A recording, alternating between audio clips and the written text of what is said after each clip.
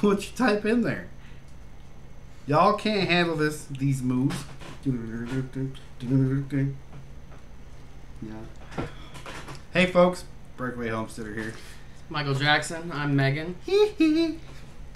Oh, welcome to welcome to Thursday Night Live. Y'all, it is 9 o'clock and we are tired. It's been a rough week, long week. I had a doctor's appointment yesterday and I kept telling them that it had been a long Monday. And the receptionist looked at me and she goes, "Sweetheart, it's Wednesday." And I was like, "You're right, Celia." Yes. So that's that about sums it up for us. Yeah. So yeah, sorry we couldn't come on Tuesday. We had a cold front come through and it did not lose power, but it got pretty hairy. It flickered a lot, which throws off our internet. It throws everything off. So. But it has been glorious. It's been like 80, 85 during the day, getting down in the 60s at night in the middle of July in the south. I'll take it. We'll take it. Hell, end of July in the south. I'll take it. So good evening, folks. If you have not been here before, we want to welcome you to the Breakaway Homestead. We come on live every Tuesday night, usually. And if we don't make that, we'll push it forward a couple days to Thursdays. Because Thursdays and Tuesdays at 9 p.m. people apparently don't want to be up and out. So that's when we do our shows, at least once a week. Yeah. Yeah. Big shout out to Big Bear and Robin. Robin was in an accident yesterday. Hopefully she's doing well. Prayers out to you guys, and hopefully she's resting good. When I asked earlier, she was sleeping. Good. So. We sent her a little get well. We did. I haven't heard the screams from Georgia, or anything like that. So I'm sure we'll hear about it when she gets it. When she gets it, she'll we love you. She'll know exactly who sent it. Well, you also signed it. Oh, Big Bear Homestead says it's his first time here. Well, welcome. Welcome, Big Bear. It's nice to see you. That's Megan. I'm Patrick. Do you have a channel? I've never seen your screen name before. Big hair. Homestead. Big hair homestead. Big hair homestead. All right. Oh, hi, Robin. You're awake now. Yeah. So I don't know if we got the right email address. That's why I think it is. I'm pretty sure he gave us the right email address. Yeah, but I bet you there's an underscore instead. He said no spaces. I bet you that was an underscore. Is there an underscore in between? That you can just say yes or no. Oh no! It says Robin says you, Pat, are evil. Oh, so you got it! She got it. She must have gotten it. Pat wanted to either that or Jason spilled the beans. Either one. Either or. We don't care. It's already paid for. You're welcome. Yeah, but Robin is a huge fan of Pioneer Woman.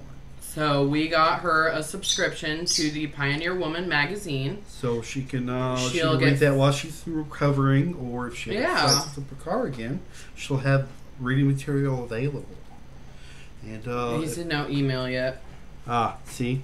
I bet you it was the wrong email. So the caption was basically this. Robin, get well soon. Here's reading material in case you flip another car. Love the Bakers. So, what's been going on this week? We have a fox.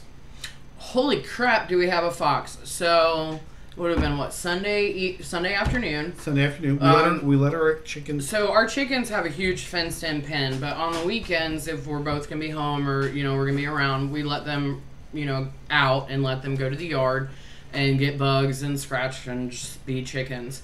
And I was standing here looking at the kitchen, kind of looking out the back door, and all of a sudden all of our chickens come running across from the end of the house headed straight for their pen. And I'm like, okay, maybe there's a hawk, because we do have hawks, we have eagles here, and they're pretty street smart about getting underneath something for predators and stuff like that. And then all of a sudden, this last chicken comes around, and there is a fox chasing her and grabs her, right out in front of our steps. So this is 2 o'clock on Saturday afternoon. It's, broad daylight, middle of the day. I banged on the back door and was, screaming hey, to the fox to let go of my damn chicken. Get away from my chicken! But because of Huxley, we have to deadbolt our doors so that he won't just open a door and go it's out. a double-sided lock. Yeah, so it's a key lock deadbolt on both sides. So I had to get the key down, unlock the door. I'm hollering for Pat. He comes running. We go off. The fox has taken the chicken into the woods. So Pat starts going out there banging on trees, trying to see which way it went and everything, and maybe startle it. And I tossed him a 2x4 because, you know, he talked mad trash about me going after something without a weapon, and he starts chasing a fox in the woods with nothing but his fingers. Well, so I tossed him a 2x4, and he starts. Fox really doesn't have a weapon. Okay, but I deal with rabid foxes at work. They can still bite you. Yeah. Well, so if it comes after me. Were you gonna kick it? Yeah. And you still catch a tooth in your foot? No. Anyway, I'm telling a story. Okay. So I tossed him a 2x4, and he's like banging through the weeds, you know, the brush and everything, trying to find it in the woods. And then all of a sudden, the chicken comes out, you know, maybe 10 feet down the wood line from Pat, and is just hauling ass to their pen. And she was fine. We checked her over. No, I mean, she lost some feathers, obviously. And we think they were in the front yard because the guy that rents our other house stopped by to pay his rent. And we were like, holy crap, dude, you just mixed the show. We had a fox. And he was like, I was about to ask you about the feathers in the front yard. Feathers everywhere. And there were feathers everywhere in our front yard. We are missing one. But that was from the day before on Saturday. So we think we know where that went. We think we know where that went, and then the fox came back, but she has not been back since. So, question for Jason. Jason from Big Bear Homestead. He sells certain types of toys and trapping equipment. And he does trapping courses. And I took his course last October at the Homesteaders of America Conference. He comments, and I quote, "Fox in the middle of the day equals population boom." Yeah, we think she was trying to feed her young. Yeah, no doubt. Do you know how to deal with that fox, or am I taking the traps back? Well, that is leading us up to the question. I did pay for those traps, so no, you're not taking the traps. You got to come get them. Question. I got Hall Baker's. She gave me this Hall Baker's Coyote Lure number 500. This is not Love Potion number 9. I swear to God, you break that vial in our house, I'm moving out. I was thinking about opening it. Please don't. Will this work? Will this work on Mr. Fox? It's a gray fox. Mrs. Fox. Mrs. Fox. Will this work on Mrs. Fox? When I set my traps. Question and waiting for the answer. So we had that. What else is going on? Cleaned out the pool. Yeah, we emptied the pool, cleaned it, and then set it back up. Kids happy about that. Yeah, something funky was growing in it, so it's whatever. Yeah, when it's green, it's one thing. When it turns yellow, that's... We were like, no, the beach is closed. He said it will work. Sweet. Hi, Doc. Good. And Modern Refugee. Welcome. Welcome, Modern Refugee. So if you guys are new here, we are a homesteading channel. And we tend to curve a little to the right towards prepping. It's more him than me. And preparedness and just trying things out. I don't know what's the word I'm looking for. I don't know. Self-independence. What is the sustainability? Sustainability. I don't know if that's the word you're looking for, but it's the one I'm putting out there. Yeah. So take a look around. We do a live show every Tuesday. We talk about a certain subject. Sometimes we know a lot about it. Sometimes we don't. Tonight's subject, fair warning. Big Fat Zero. We don't have one. Also that. We don't have. We're going to be talking about root cellars. Root cellars tonight. We do not have a root cellar here. Have we ever had? I've had a cellar before. I have not. Growing up in upstate New York, part of my childhood anyway, was in upstate New York, and we had a root cellar. Other than that, the expanse of experience on this is kind of nil. So this is basically what we're going to be talking about. It's what we found on the internet, and we're going to be scrolling through some pictures, and we're going to talk about each one and open up the table for conversation and experiences and stuff like that. So it's going to be... So what this actually stemmed from is, I think, last week's show or the week before, we were talking about canning, and I think it was with Sub and... I'm trying to think. We were talking about storage, and we're talking about the one thing I can never figure out is the people that can, like hundreds of cans. how do you store them? Like, we don't have a very big house, so for us, storage is at a premium. It's at a premium. And so one of the things, you know, like, I'd love to be able to do more with that. However, it's like, where are we going to put it? Keeping in mind, we also have an extremely precocious 4-year-old that had a doctor's appointment today. He is officially 4 foot tall and 89 pounds. It's ridiculous. So it's like, what do we do with that? So we're talking about it and just like, you know, well, we can build shelves, but then we also have cats. We have Huxley. Like, shelves are not necessarily the answer for us unless they're up like super high. And he's a climber. And he's a climber. Like, he'll take a kitchen chair and push it up, stand on the kitchen counter, and get something out of the cabinets because he knows that's where that item lives.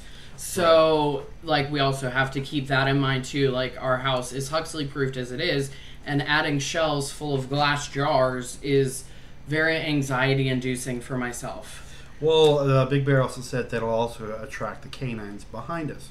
Not worried about that. They're indoor dogs. We can control that. What aspect. Indoor dogs?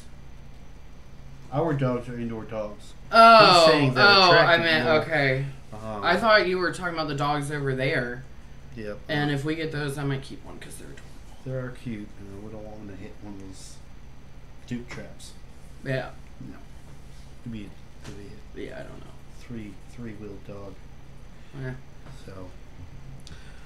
So hi Patrick, hi Megan Dragon.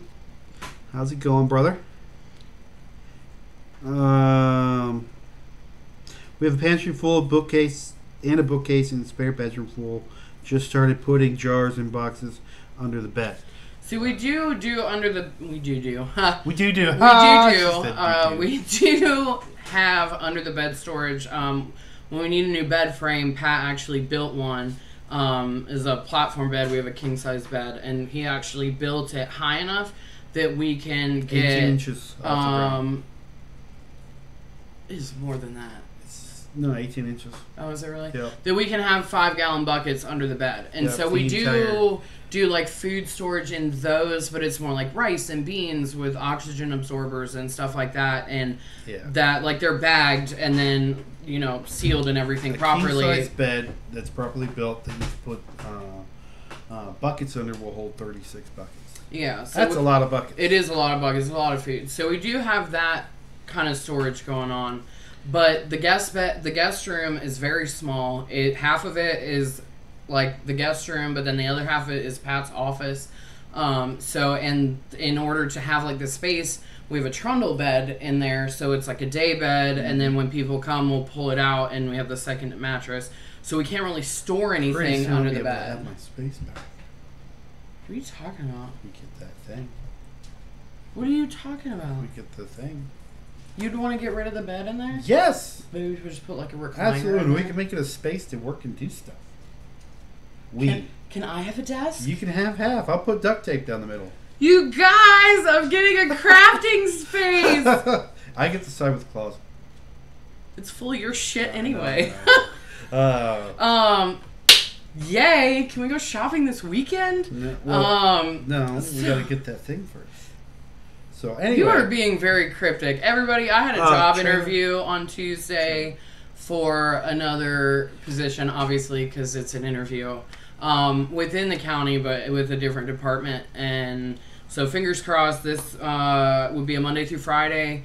Weekends off. I would have weekends off, which I do not have now. We would all have time off together. I would not be working 10 days straight and or holidays, stuff like that. Yeah. Because where I work now, I mean, I work at the shelter, so we have animals every day of the year. Props, this gal. So we have to go to work every day of the year. But the time is right for me. I've done a lot of soul searching, and my best friend having cancer kind of made me put my priorities in order. And while I love my job and I am damn good at it, it's time for me to focus on my family. Focus on the family. And so, yep. So fingers crossed.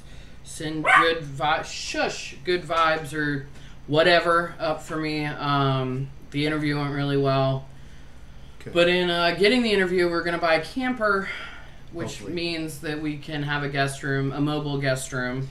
Yes. And Pat can have his office back. Yes. So maybe we could build storage in there. We could. Absolutely we could.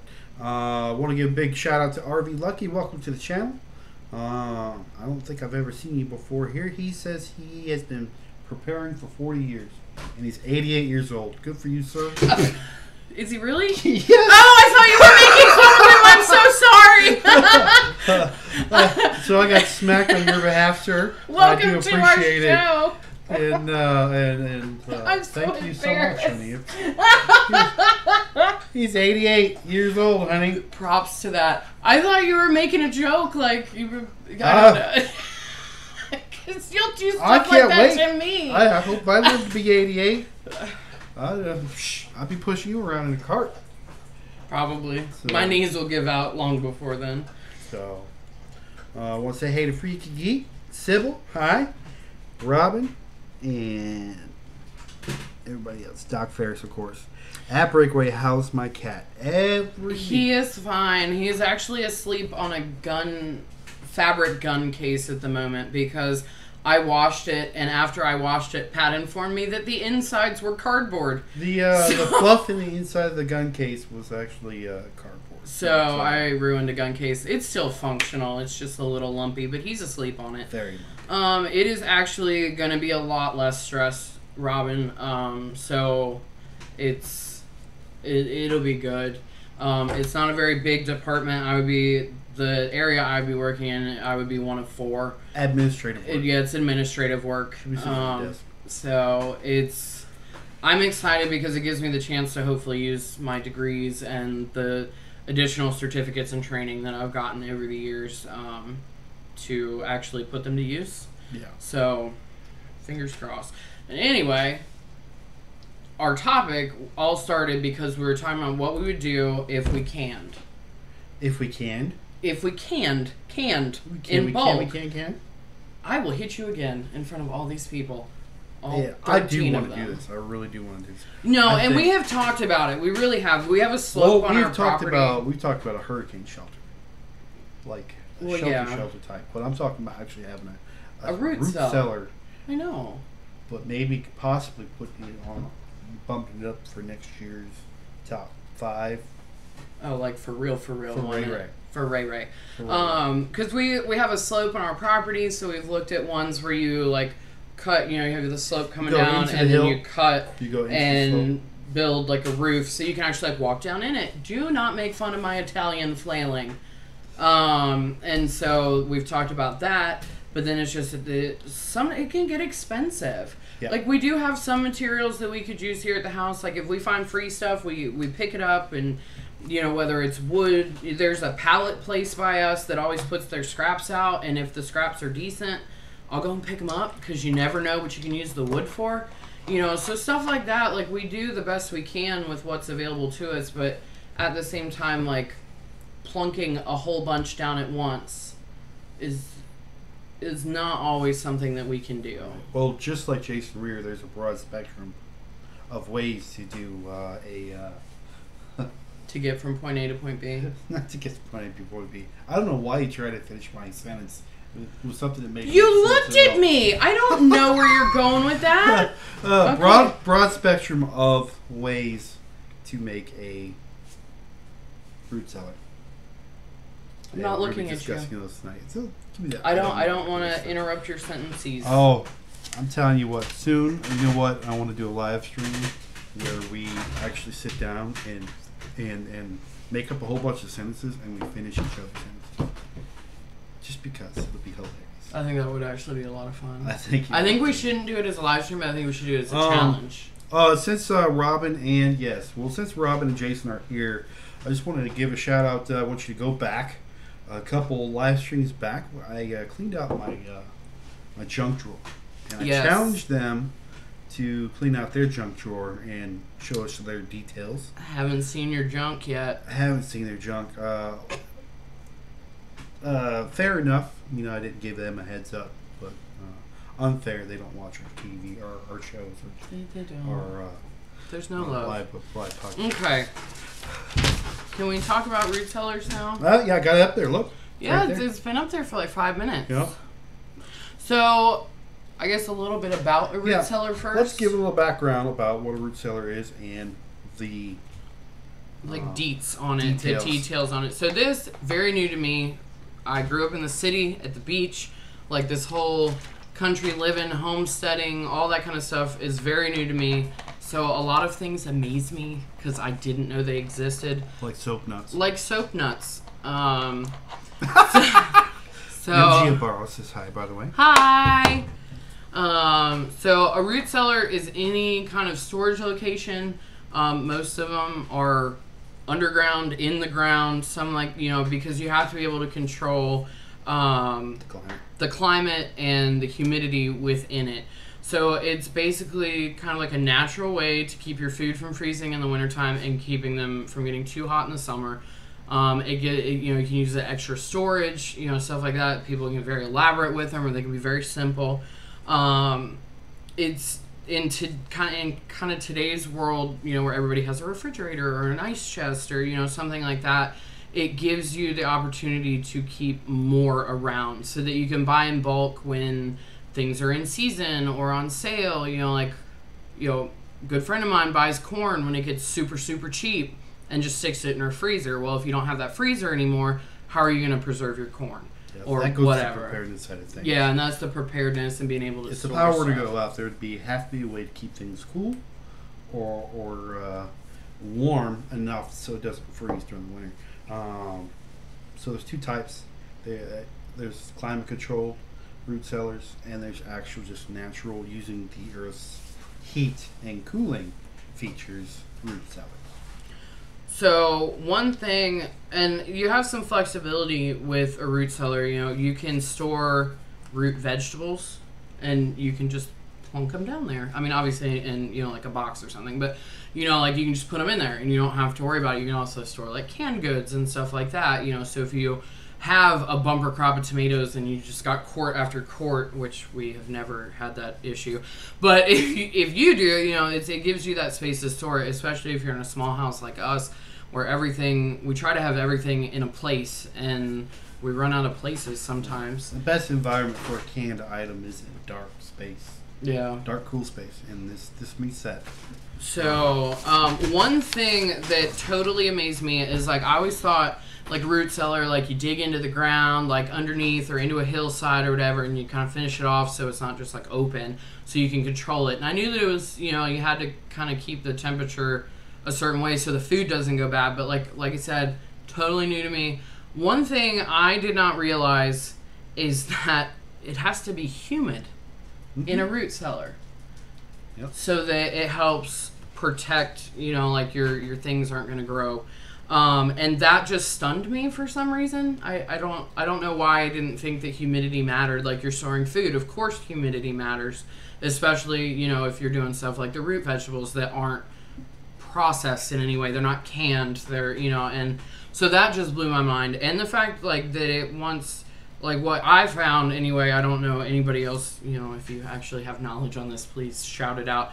But how cool it actually needs to be in the root cellar for things to stay. Right. I mean, the natural root cellar all depends on where you're at, what your frost line's like, and stuff like that. Yeah, and that was one thing that got me thinking, well, not necessarily the temperature, but the humidity levels. Humidity where we are is not a problem. But I would think if you're in a desert or something and you're trying to do this, you're going to have that dry, arid heat. Right. How do you humidify your root cellar? Well, you're going to be underground. You still have to have humidity. I get you have to have humidity. When you build a root cellar, the ground is exposed. There's no seal on the ground, so everything.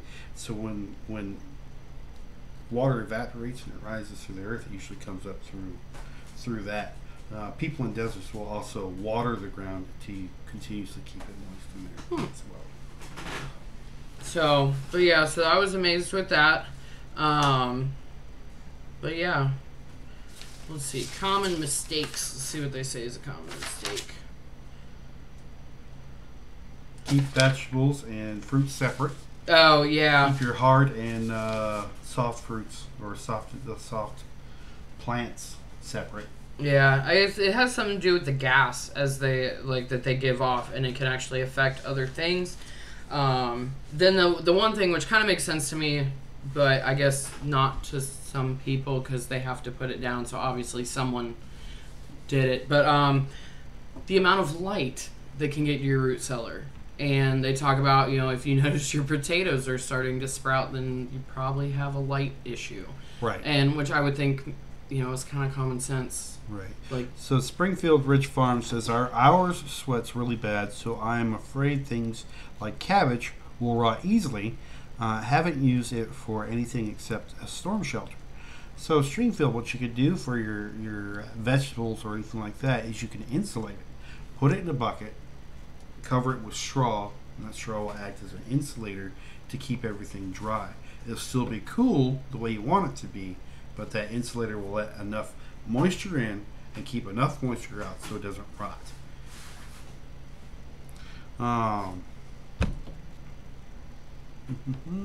Old Ways is here. Welcome. Are these not canned or what not canned? I don't know. Okay. They sell a great book. It came out in the 60s and 70s called Stocking Up. I have this book. Do you really? Yes, it tells you to build a root cellar stock position. That was during the Cold War. Oh, that's cool. But like for real, you have that book? Yeah, I do. I do have that book. Nice. Kitty got the book. She recommended it, so I bought it immediately. So things you need for a root cellar. I can't look at you. I remember. Whatever. If you dig it into the ground, it's going to be a dark space. It's going to be a moist space. It needs ventilation. Ventilation is key because it can be deadly if you don't. If you don't. And that was one thing. I'm sorry. I have notes, but then they fell out of my bag. Don't judge me.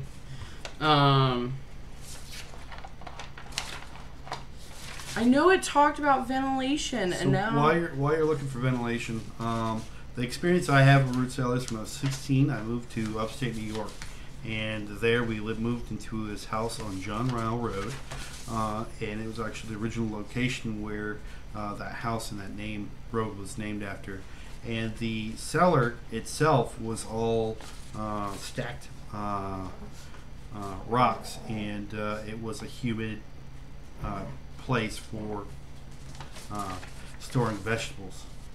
So we say we just get into it. Yeah, I guess I didn't read that. And also one of the things that they recommended was to cover your produce with burlap because it helps. Like it absorbs and it can absorb extra moisture, but it also helps with the light issue. It's an insulator. Yeah. Cool. All right, so we have examples. Let's start here because this is an earthen. This is the original root cellar. How about that? I don't know if I'd put it right next to my outhouse. Some people used to actually build an outhouse on top of their root cellar to save space, depending on. No, I could not poop on my food. I'm just saying. And I'm just saying. And so what this is usually built with timbers or rock in the local area that's built into a hillside like it is right here. And it's pretty simple. Then this is what they did back in the day. Now, back in the day, all the family and neighbors got together to build stuff like this. A modern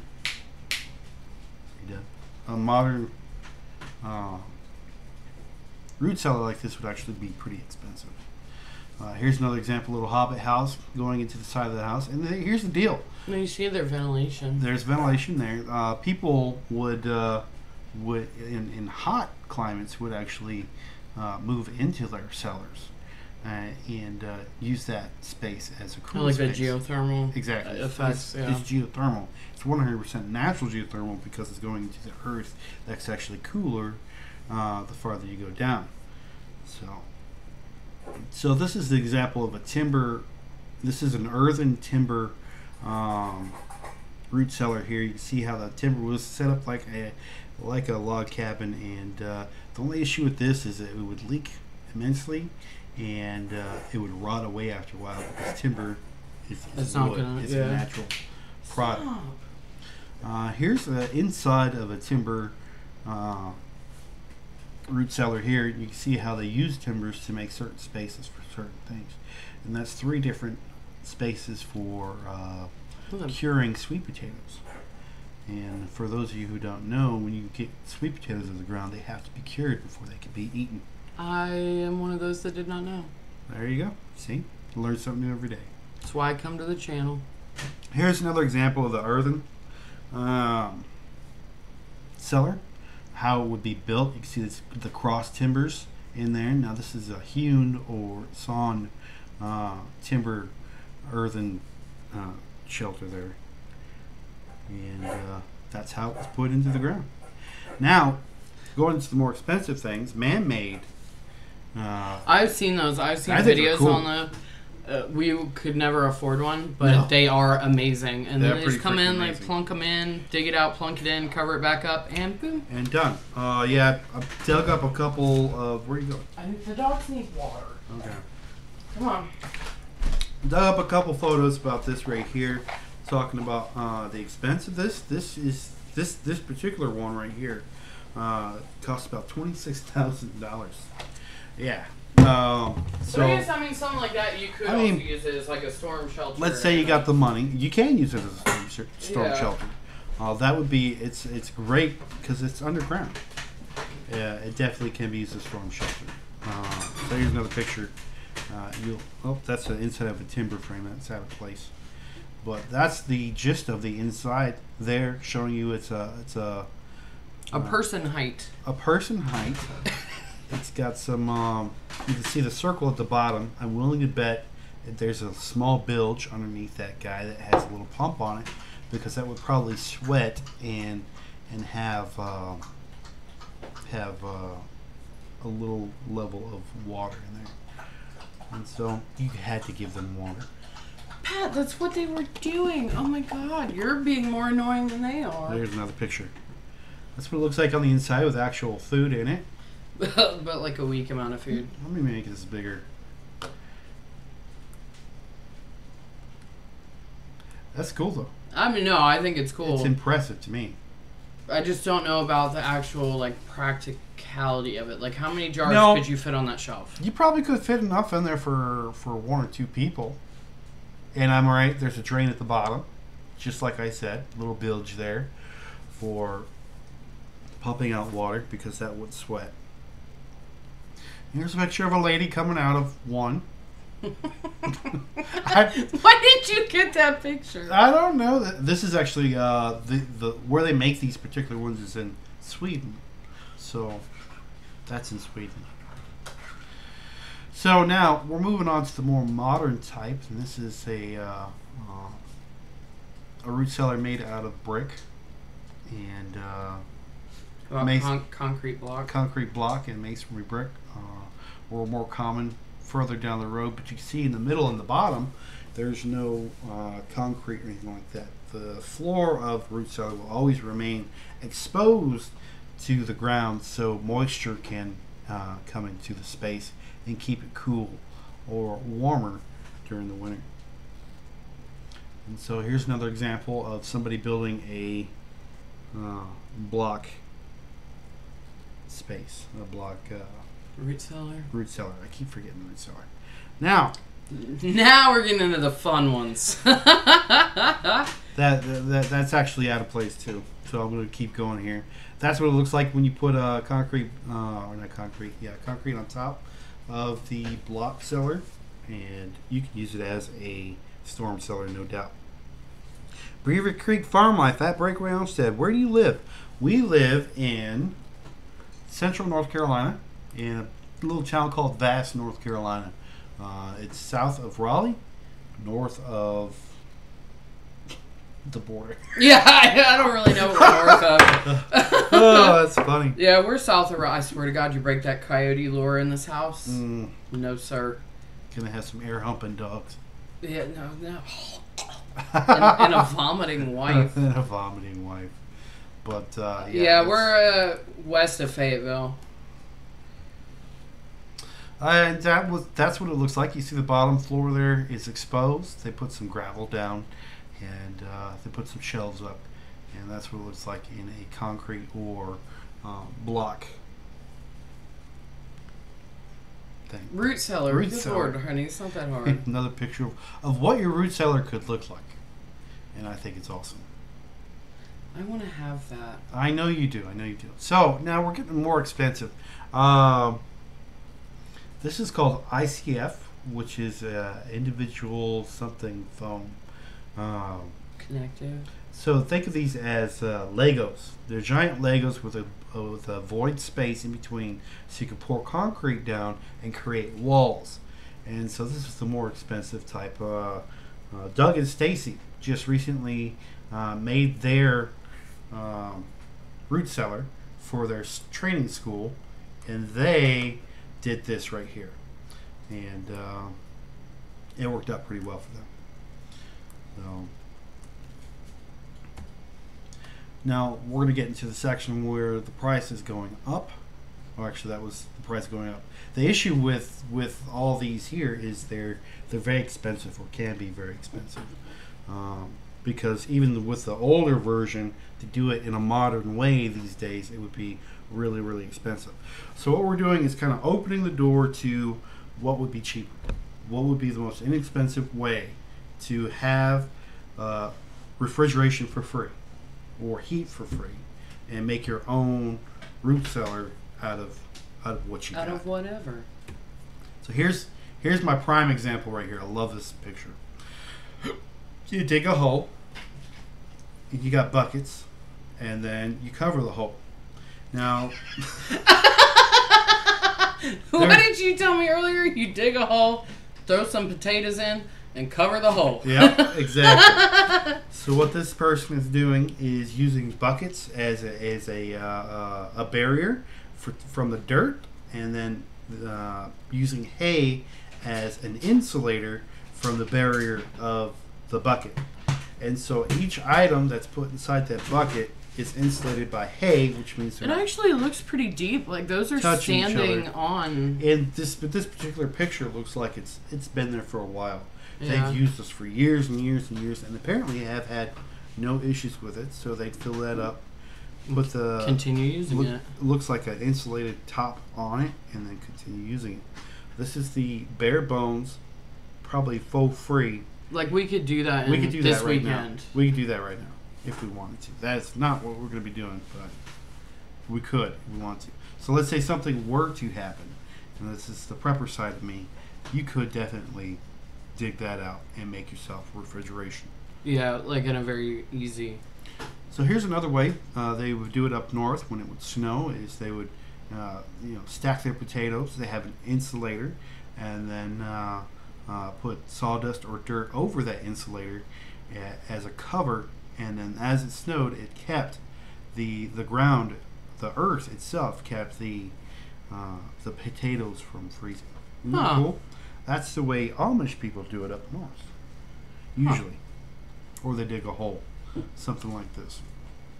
Now this is a plastic container. This is a Rubbermaid container that's filled with carrots, put into the ground, and the best level to put anything underground is below the frost line.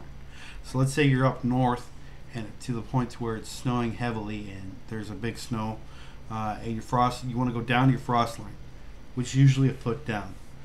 And then from there, that's when you dig, put your bucket, and that'll keep it below the frost line, which will keep all your produce from freezing. And that's what a frost line is. Let's talk about frost lines here real quick. So frost line is simply this. You have a level. This is level ground, level earth. What are you laughing at? I'm a little teapot. So here's level ground. This is my life. Depending on your growing zone, how about that? How far north? How far north? How far north and how far south you are, that level where the ground freezes during the winter changes up and down. So you have level. So the farther north you go, the deeper that frost line is going to be.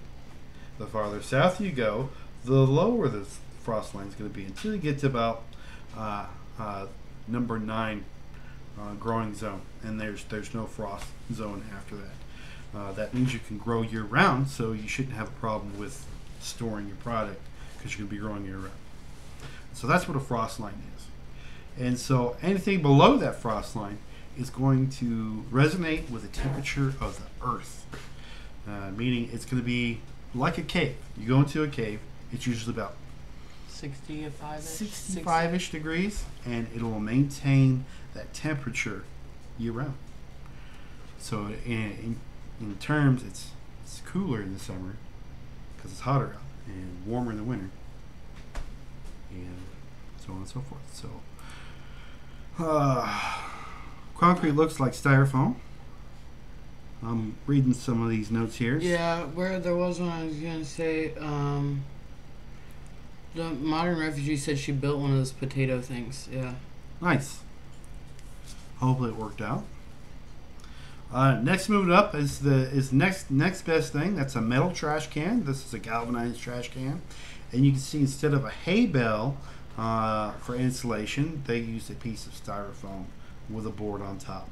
And so as that compresses down, there's a barrier, an air barrier between that foam board and the actual product. And you can see they stored apples, and so they stored a line of apples, and then they put an insulator. And basically what they're doing is keeping the apples from touching each other. Another reason why they do this is if one line of apples goes bad, that means the next line of apples will not go bad because they're not in the same line. So there's a guy, I cannot remember his name for the life of me. He always starts his shows called Morning Modern Steaders, and then he always has a cup of Joe in his hand. He always does his shooting in the morning. He's currently right now building a lean-to, or what do we call a farmhouse? A shed for his animals. And so what he did here, as he was building his homestead, was he built a basement root cellar. So he took a part of his basement and is actually making a root cellar. It's kind of like what your parents have. That's exactly what it is. It's a separate room inside a basement, and it's completely insulated. Think of it as a refrigerator, how a refrigerator is insulated. It's going to be insulated. The reason why is because your basement, when you're living in it or have stuff in it, you don't want that humidity to be so high. And so this is a sealed room, just like a refrigerator is, and instead of taking moisture out, they keep moisture in. Sometimes they'll actually break through the bottom of the foundation and allow the moisture from the earth to come back up through it. But here, I think I have a picture of what it looks like. Yep. So I'll bring this back up and just gives an. Oh, hello, that's a. Woo! Went on a little ride. So, setting up a simple root cellar inside, you could do this in your basement. You could do this in a crawl space if you live further south. It'll be a little bit tighter, don't get me wrong, but you can still do it. So you got coarse gravel at the bottom. That's so if you do have to moisten it, you can have water at the bottom and still have gravel above that, so you can walk on it without getting your feet wet, and that'll keep your humidity up. And then you have good ventilation, insulation throughout, and then just make sure it's sealed and secure, and you have yourself a root cellar in your basement or your crawl space.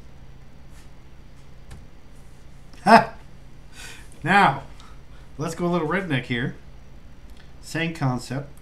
This guy has an old refrigerator put into the side of a mound of dirt by the looks of it, or the side of a hill, and it's insulated, and it is maintaining a temperature of the earth, the core temperature, which we were talking about, 56-ish, around there. And so this will work.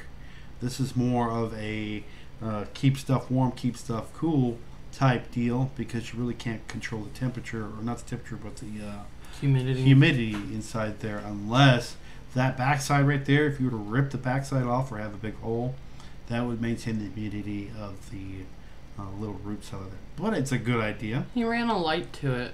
Yeah, well, apparently. I wonder if it's solar. I'm going to go with no. I'm going to go with no, too. So, let's keep going. I like this one. And the thing, Megan sent me this one. Yeah, so today. I like this one. Like, it's simple. And my thing is like, you can go to a dump and they'll have the big appliances like this, and a lot of them you can take them, you know, like, or, you know, spend, like, some places are free, depends on where you go, but then some, you know, like, it's the metal on it or whatever, right. You just pay for the scrap fee. And I mean, you don't need it to work, or if you have one that dies, boom, root cellar. Recycle. And if you guys know Robin and Jason from Big Bear Homestead, they're big advocates on reducing, reusing, and recycling. And this is the best way to recycle this. Right, like, that's a huge appliance, and, you know, they do go out, and to me, like, that's something that, you know, just from what I saw, it seems fairly simple to accomplish. I mean, the worst part of that, I feel like, is going to be digging the hole to set the thing in. Yeah, here's an example of a multi-purposed item. It was a freezer at one point, and now it's a root cellar. Very good, honey. I'm just saying. Well, I know, but that's literally basically what I just said. Thank you. You're welcome. Okay. Moving on. This one just looks fun to me. I don't know why. Old used tires can be used and utilized. People make earthships out of them, and that's a building that's facing south, and they have windows on the front of it to allow heat in, and so it doesn't escape. But they use all their tires. All their walls are made out of tires that are filled with dirt, just like this here. So why not use dirt and tires to build your root cellar? And I like how they did their ventilation, so that, like, there's airflow, but you're not going to get rain down in it or something. Yeah, you see those on ships too. So here's another example of a tire. That one looks slightly more pleasant. More pleasant to the eye, you know. More, discreet. Yeah. Shall we say? Oh, that's really nice in there. Yeah, nice. Yep. Here's what the inside looks like. That's not bad at all. Not bad at all. I bet you it probably cost that guy about maybe, if it's not used or scrap lumber. Well, that looks pretty well worn. So. Probably about $50 to $100 in lumber to do that. And that's a decent space, though. It's a very decent space. It's a quality use of recycled items, and it does the job. You use what you can. Use what you have around you. I mean, the dirt in the litter boxes, or the litter buckets, and the hole, your very first one. So let's talk about what we want to do. And well, I know what you want to do. I'm not on board with that. You're not on board with it? I don't want it underneath the floor. No, it's not like that. Oh, I thought you were going to talk. Earlier, when his father was here, they were talking about putting a trap door in our pantry so that we could do storage underneath the house and, like, wall it off. Dad wants it because we're in the middle range. We're in North Carolina, central North Carolina, and we're kind of in that mid-range where you can have basements here. There are old buildings here that have basements, but all the modern buildings just have crawl spaces. We have a crawl space, but we also live in the sand hills, and so guess what? It's all sand underneath us. So he's like, why don't you just build yourself a bunker underneath the house? You'll be good to go in case anything happens. And his Clint Eastwood voice comes out, and you're like, you're really dangerous. Anyway. I don't want to put a hole in the floor in my pantry. No, we don't. And so why not put a hole in the floor of our yard instead? Pretty much. Away from our house. So, lessons learned. If you guys watched Doug and Stacy when they were doing when they were digging up their root cellar, part of their plumbing went into that root cellar because they had drastic rains and the walls started caving in and washing away towards the foundation of their house. Luckily, they got it contained, but those are the things that happen when you decide to mix two things that aren't supposed to be close together. I'm sorry, all I could think about was the misutility. What? So know before you dig. No, before you dig. Dial 811 to find out what's in your yard. I don't know. That was just what popped into my head. So this is what I want to do. And like I told Megan at the beginning of the show, I kind of would want to push this up. Every year we do like a top 5 list of things we want to do. And we usually accomplish those things. This year... Or 4 out of 5. I mean, like, we do pretty well. Yeah, we got a roof on our house. Yeah. So usually one huge project every year. This year we got the wood stove in. Yeah. It has to be finished installed. We got to put the piping. Yeah. But that's pretty much done. I know you want an outdoor shower. We're going to work on that. What? That's not in his top 5. That's not my top 5. It's in my top 5. That's her top 5. And so this is something that we can do that would be very inexpensive, I think, and that's using earth bags. So an earth bag is basically a sandbag, and we're taking the dirt out of the hole and basically putting it into the bag to create a barrier wall for the outside of the. So why not use the materials you got in hand? I'm just saying. So you're not in the thingy. I like the tire thing. Like that tire's looks nice. Cool. So this is what it looks like inside that. That one particular seller had a picture of their cabbage crop, which looks phenomenal. If I can grow cabbages like that, I would not be working. You would have a lot of gas. Yeah. Yes. So this is an earth bag. What they are, compacted bags of sand or dirt, which make basically bricks. And they're made of polypropylene or tarp material and woven tarp material. And so what you do is you lay it like bricks. You add the dirt, you lay it like bricks, and then you have barbed wire going between the two bags to hold it into place. And so here's an example of one that was built. And that's pretty decent. That's a pretty big shelter right there. Shelter slash. And the thing is it can be waterproof, or you can make it waterproof, or you cannot make it waterproof to where you can have more humidity or water coming in to keep your stuff moist. But that's the inside of a earth bag. They've like finished it off. They've finished it off completely. They put cob on the walls, which is just basically mud and straw, and smoothed it out. All I could think of, hi, I'm Jason from Big Bear Homestead, and we're going to find mushrooms today. Yes. That's not a public video, but we should make it public. I think we should. Freaking hilarious. But, yeah, that's pretty much what we have as far as root cellars go. No, I like the earth bag option. It's just something, it's like, maybe we put a call out to have people come and help. We'll have because, like you talked about earlier with family, back in the day, you had family, you had neighbors, and everybody came together and helped. You had a barn raising, or you had something like that. And for us, we don't have family here. Like, we moved here from Italy. We have no family in the state. We're I'll go with selective in our friend choices. Yes.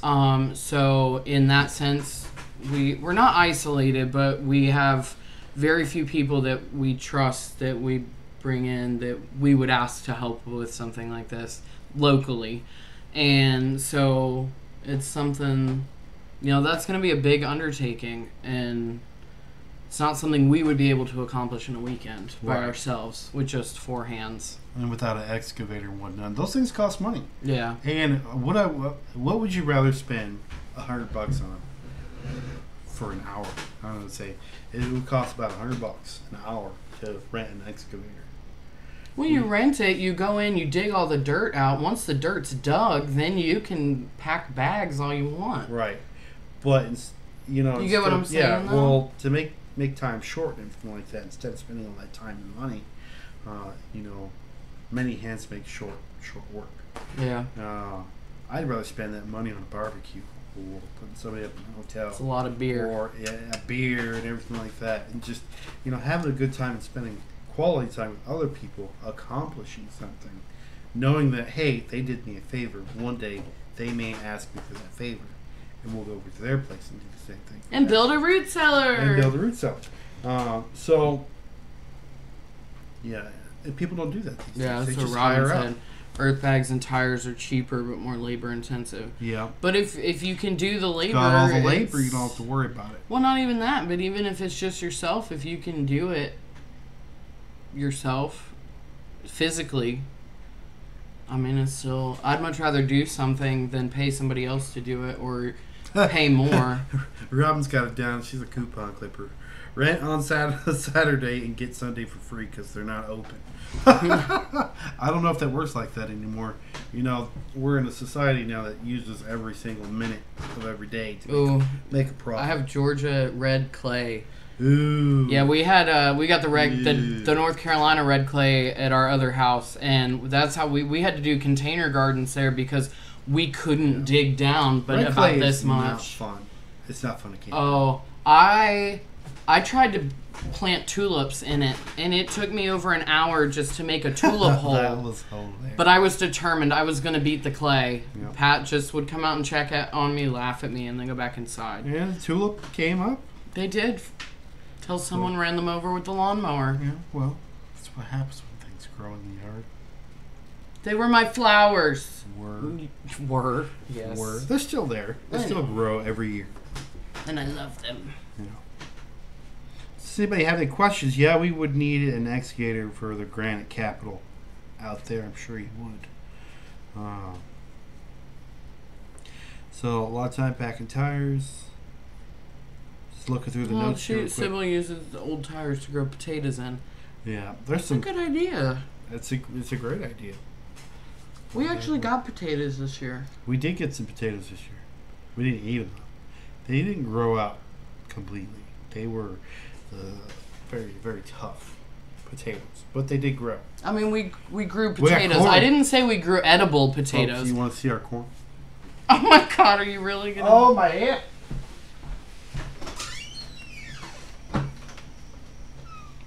I've tried to grow corn for years, and the only time that we've had like a successful corn crop, the raccoons got it.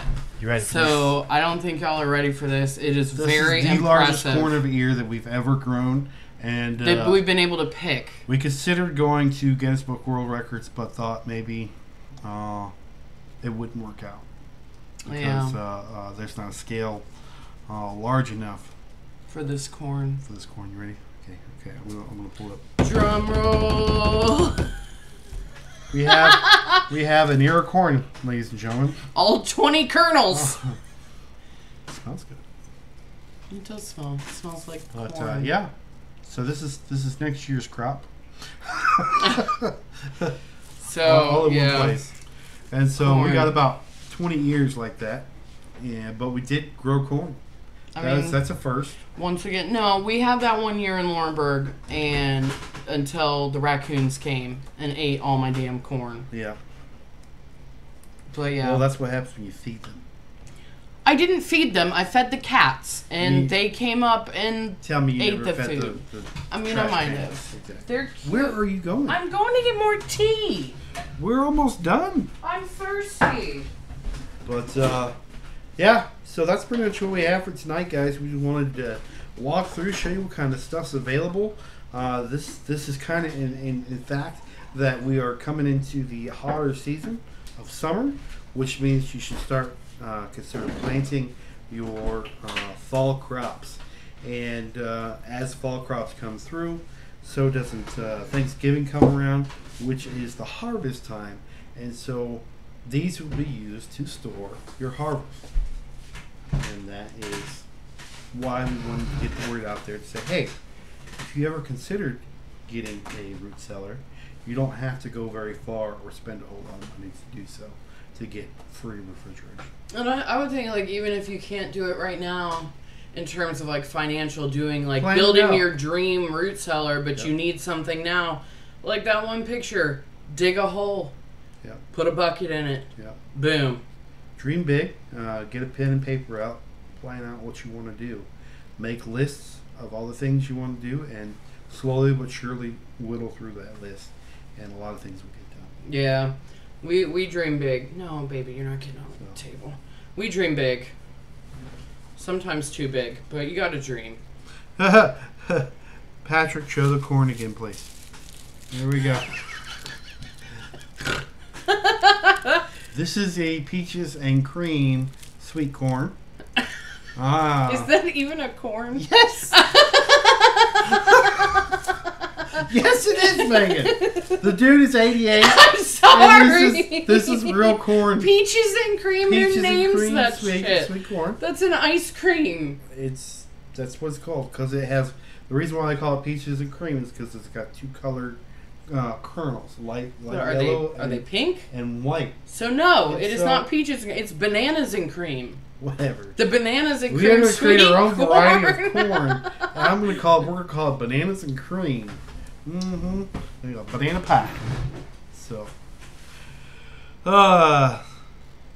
yeah, it's poor pollination. I agree. Which sucks because I mean, here's the deal: we have bees here. We do have bees. Just our pollination in that particular spot is pretty horrible. I'd love to bring the bees up, but I don't want our son to be getting into bees. And so we keep our bees away from the house because we have to. Yeah, we keep them in the front yard as well. It's closer to the water source.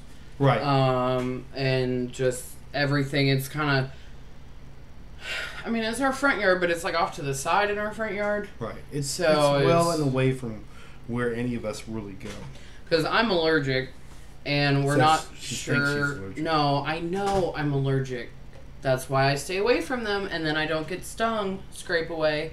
Okay. So, and we don't know if Huxley is because he's never been stung. Yeah. And so, we're trying to keep it that way, especially since he can't communicate with us.